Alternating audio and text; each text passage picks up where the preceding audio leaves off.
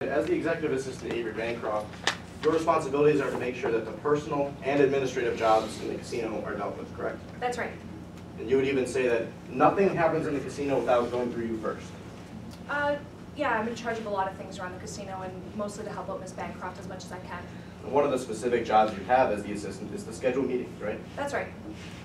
So then on March 1st, you received a phone call from Mickey Keenan That's correct. to set up a meeting for the 2nd. That's right. In that meeting with Mickey Keenan, you learned that instead of being an auditor, Mickey Keenan was actually a police officer. He did reveal that to me, yes. And that in this meeting, Mickey Keenan had a plan to catch Avery Bancroft bribing Chase Covington. Isn't that true? Yes, that's what he explained to me. Now, to the best of your knowledge in this meeting, you were involved in this plan as the meeting scheduler, right? That's right. So your job, just to clarify, was to schedule meetings between the Midlands Gambling Commission and Bancroft Entertainment. That's right. So let's talk about the first meeting you scheduled. That was on March 31st, Correct. and that meeting was between yourself, Avery Bancroft, and Mickey Keenan. That's true. Now, in this meeting, you talked about general proposals, correct? We did, yeah.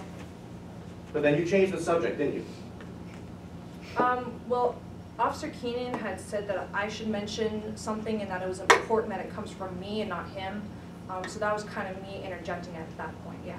Now, you would think that you were talking about a bribe, wouldn't you?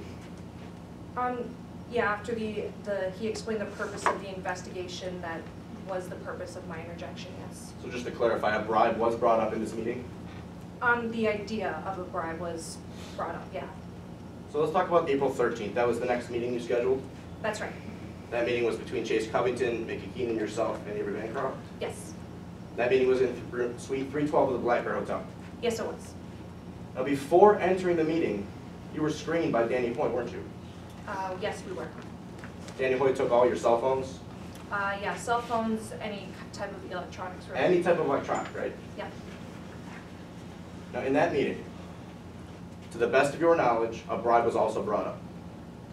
Well, when I was in the meeting, we simply discussed proposals and the idea of the 100,000 reasons, which Mr. Covington shot down and said no right away. So just to clarify, before going into the meeting you talked about a bribe in, you were screened and your electronics were taken away, right? Before the April 13th meeting, Before talking about the bribe in the meeting, you were screened by security. Yeah. You had never seen that type of security before, have you?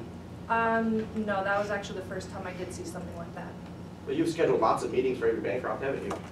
Yeah, for Miss Bancroft to have. And in none of those meetings, other than this one, did you ever see any type of security like this? No, like I said, this was the first time.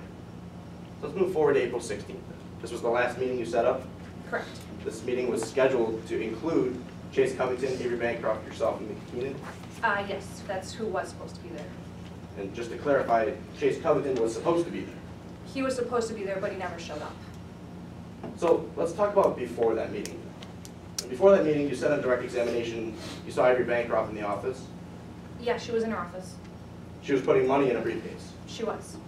It looked to you like it could have been about $200,000 she put in the briefcase. Give or take, yeah, roughly that amount. After putting the money in the briefcase, she closed the briefcase and picked it up, right? She did. And then you went to the meeting. We did. Let's take a step back and talk this through one more time.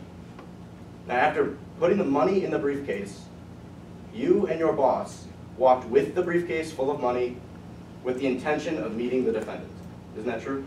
Yeah, like I said, she carried money all the time, so. With the intention of meeting the defendant, right? Well, he was supposed to be there, but he wasn't. Thank you, Ms. Hyde. I have nothing further.